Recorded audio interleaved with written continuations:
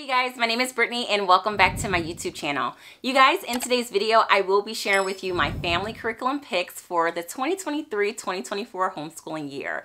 So if any of you guys are new here to my channel, this upcoming homeschool year, I will have a 6th grader, a kindergartner, and a preschooler. So as you guys can see, that age gap is pretty big and it's not too many subjects that we can actually do all together, but we do this one subject together, and that is Bible, you guys.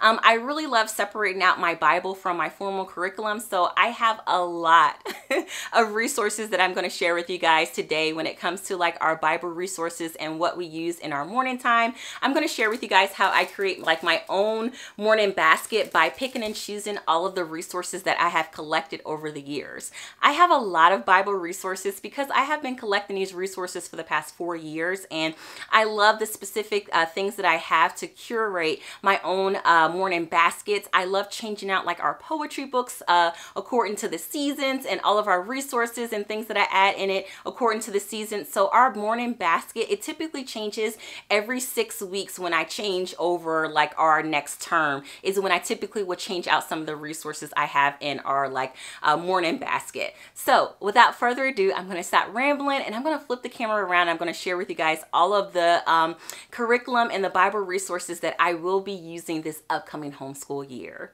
Okay, you guys, the first resource that I use for a Bible, of course, is our Bibles. You guys, this right here is my women's study Bible, and I actually had this one for over a year, and I really enjoy it because this Bible actually has like a commentary at the bottom of it. So when I am reading like scriptures and things like that with my daughter, I'm able to like break it down in simple form for her, so she's able to understand the passages and what we have read for that day. So this is my Bible, and then this right here is my oldest daughter's Bible. It's really cute because she actually has the Bible where she can color in it. So this homeschooling year, we have been reading the book of Psalms. So some of the passages or some of the books of Psalms, she actually was able to like color in her actual Bible. So she really is enjoying using her Bible. Both of these Bibles are in the NIV version. And yeah, we've been really enjoying our Bibles. So yeah, as my younger kiddos get older, I will get them their own Bible. But again, my younger kiddos, you guys, they are what? They're 5 and 3. So we have a little bit of time for them. So this is like our main thing, of course, is like our actual Bible. So some of like my favorite story Bibles that I do have is this 101 favorite story Bibles or favorite stories from the Bible. This actually went along with our master books curriculum that we used in our first year of homeschool, and I still held on to this.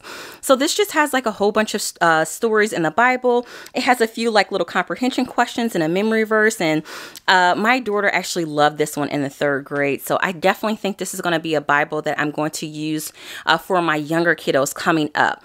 Right now, I am actually using this Tiny Truths illustrated Bible for them right now in the morning. And what I do is I just pick like a specific Bible story that I want to go over with them. And they really enjoy this one right here. So this is the Bible I'm using now. And soon they'll kind of like bump up to this one right here in the Bible stories. So this is what I'm doing for my like younger kiddos. Another Bible that I have is this one right here. I actually got this one off of Book Outlet, and it's my first or my illustrated Bible I can read. So as my youngest daughter, she is learning how to read. I can't wait for us to kind of like go through this little Bible and she can like read it to me. So this is a level 1 reader, and the stories in it are really short. So when it comes to that time where she's reading fluently, I really hope we can kind of like read this illustrated Bible together. So these are like my Bible stories and my actual Bibles that I use in our like homeschool and everything like that. But for right now, like I said before, these are kind of like just shelved right now. And the main Bibles that I have in my morning basket is this one for my younger kiddos, and this is Brielle's Bible. Okay, you guys, now as far as like hymn and hymn study, I really have been enjoying these heritage hymn studies from the Heritage Mom blog, and they're so much fun. Like, you really don't even have to print this off. You can just use it digitally visually, because what it does is it gives you like a history of that hymn, and then when you have it on your digital file, you can like click here and read the rest of all the history of the specific hymn. All of these right here are links to the different genres you will be listening to the hymn with. And my daughter really loved like hearing like the contemporary version, then hearing a soulful version, then hearing a country version. And she really enjoyed this one. So we completed this volume 1 of the Heritage Mom Hymn Study.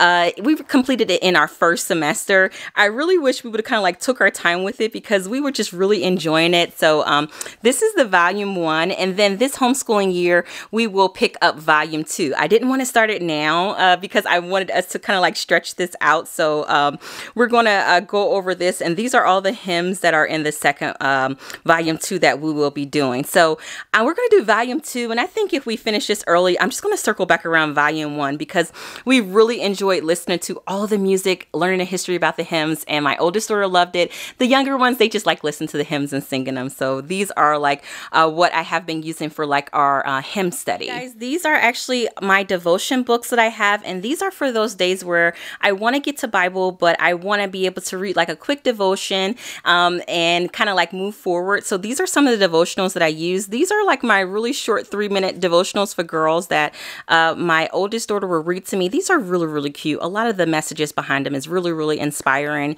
We finished this book this year, and then last year we read this book was How God Grows a Courageous Girl devotional book. And now since we finished this one, we're kind of like shifting this one till we get to the end of the school year because I do want to use another devotional for her. I haven't picked out the devotional I want to use for her just yet, but these were just simple cheapy ones that I picked up from Amazon when we just had those shorter Bible days. One of the devotions that I used for my younger kiddos this homeschooling year was Big Thoughts for Little People, ABCs to Help Grow You. And this actually went with their gentle and classical preschool that we did this homeschooling year. You guys, I love these little this little devotional for my kiddos. We actually are still using this one, and I love how it has a little poem at the top, like B is for behave. It means doing what's right. Be happy and helpful. Do not argue or fight. These are little comprehension questions that they have to look at the picture and answer them, and then it always ends it off with a cute little memory verse. So I am still using this book even though we have finished a gentle and classical preschool because I loved it so much. Now these right here are actually some family Bible time stories that my mom got me, and these are going to be for when all of my kiddos are a little bit older because the stories are more in depth and they have a lot of comprehension questions and things like that. But my mom went ahead and got this set when she was at the bookstore for me, the ABC bookstore. She was able to grab these on sale. So I have all of these for my kiddos. And when they get older, they all will be able to use these. I may be able to pull these out and use these for Brielle this upcoming homeschool year when it comes to going into depth in some of these Bible stories. But these are some of the pages. I love how it has like the history and things like that with it as well. So yeah, so these are some family devotional books that my mom purchased for me, and they're really pretty, and I can't wait to dig into these. And I do think that this probably would be a good year for me to dig into with Brielle at least, and then I will have them again saved for my younger kiddos when they get up there. Now, you guys, for like our specific faith and our specific doctrine things that we use, I'm going to share that with you guys right now.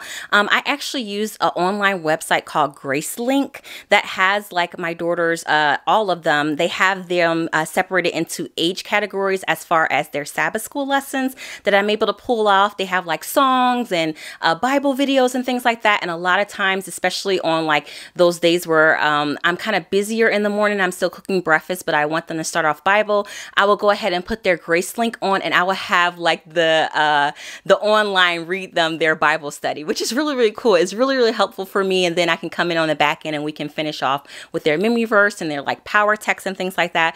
But that is one of the online Bible curriculums that I actually use for my kiddos that's specific to our faith. These are some other books that I actually use for them, and we kind of like rotate out using these books each year. So this year we have been reading with my oldest daughter What We Believe. And last year we actually used this one right here, which was The Fruits of the Spirit. And then the last book that I have is God's 10 Promises. This one actually goes over all of the 10 Commandments. So again, okay, so this one helping children understand the 10 Commandments. This one is helping children develop a Christ-like character. And this one is just helping children understand the beliefs of our specific religion. So these are all of our like specific doctrine and faith-based things that I do with my kiddos. It has like a lot of comprehension questions and things like that. So what I would do is I will pick like a lesson and we will go over this lesson for the whole week. And sometimes we will do like the teaching tips and things like that.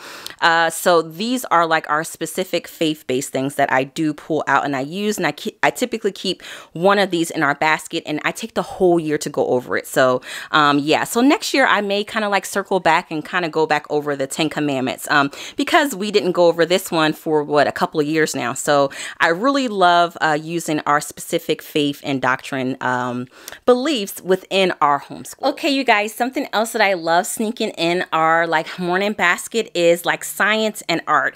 I actually picked up these books right here from Master Books on a flash sale. So each of these books I believe were only like $1.99. So I'm so happy that I grabbed all three of them. So what these are these are little passages of specific like animals and things like that that we can go over. This was really fun when we did a lot of life science in our 4th grade year. We studied mammals. So in the morning I will have Brielle pick one of these and we would read like fun facts about different mammals. So we actually enjoyed this one a whole lot. It really paired well in our morning basket and our overall flow last school year.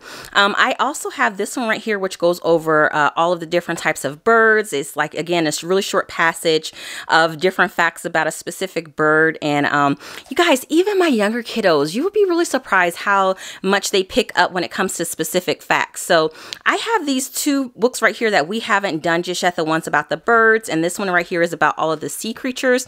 So I can kind of like pull these out next homeschooling year because my oldest daughter is going to be going over life science again. So we might just use these in our morning basket and kind of like read one from each. I'm not too sure. I'm going to kind of like let my oldest daughter pick what she wants to do when it comes to, I guess, reading a little tidbits and facts about specific animals in our morning basket. But these are really fun and we enjoyed them. I'm so happy I caught these on a flash sale.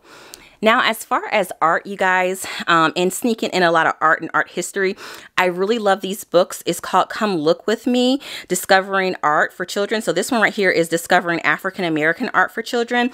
They have a whole bunch of other collections or other books in their collections, and I do want to begin collecting these. I've seen these on thrift books really affordably. So when we finish this book right here, I think I'm going to begin adding to my collection. So what this is like a simple picture study. So how we would use this book is that my daughter will study the picture and then I will ask her these questions and we will read a little bit about the art and the artist. It tells us how this particular portrait was painted and I really love this. This is a sneaky way to sneak in like art and art history within our homeschool. We haven't finished this book right here, so I definitely know we will continue to pick this up. I would typically only do like the art history one time a week, and then the science book will be one time a week. So these will only get looped in 2 times in our overall morning basket. Okay, you guys, I'm going to briefly share with you all of the poetry books that I have.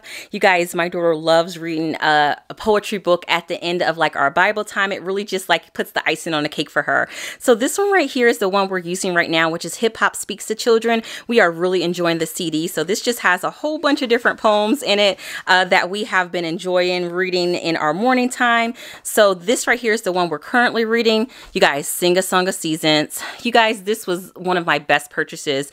We definitely love this nature poetry book, and we we circle this one in and out of our homeschool year. Another one that I have that we use this upcoming homeschool year with my littles is The Llama Who Had No Pajamas. And this one just had really cute, sweet poems for their age group, and they really enjoyed them. And this poetry book went with a gentle and classical preschool school. So I think I'm going to continue to loop this one in for my younger kiddos. Another poetry book that I have, you guys, Maya Angelou. We read this in our second year of homeschool. I have Out of Wonder. This has another, or these are other African-American poets in here, and you guys, the illustrations in this one is beautiful. So we really enjoyed this poetry book. I believe we finished this one in our first semester this homeschooling year. I also have Under the Christmas Tree, which is a Christmas poetry book, you guys. As you can tell, we absolutely love reading poetry in our homeschool. So this is one that I put in our morning basket throughout the month of December. So this is a really cute one. We really enjoyed it this Christmas.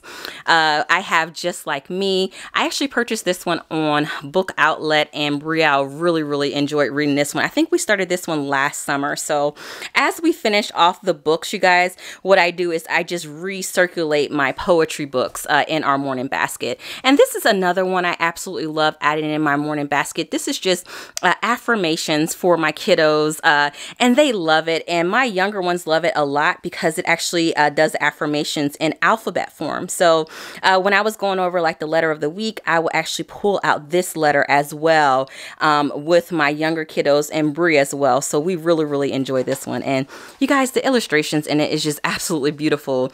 This is one of my kiddos' favorite pages, especially with the girls with the little afro puffs. They love this one. So yeah.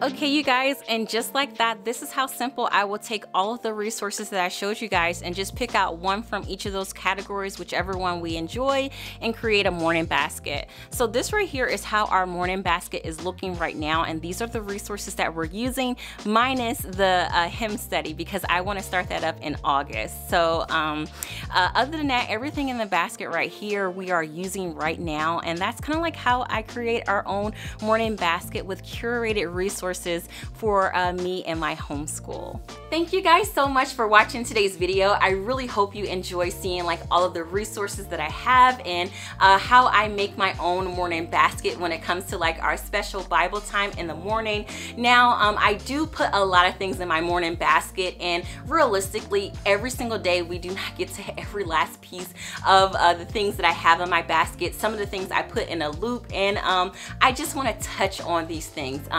In our homeschool, having this special Bible time with my kiddos is really important. I love seeing them grow in their faith, and I love being able to, I guess, feed them and plant these seeds, especially for them here in our homeschool. So you guys, thank you so much for watching. If you have any questions about any of the resources or where to find them, feel free to leave me any comments in the comment section below, and I will try my best to link as many things as I can for you guys. But as always, thank you guys so much for watching, and I look forward to seeing everybody in my next one. Bye.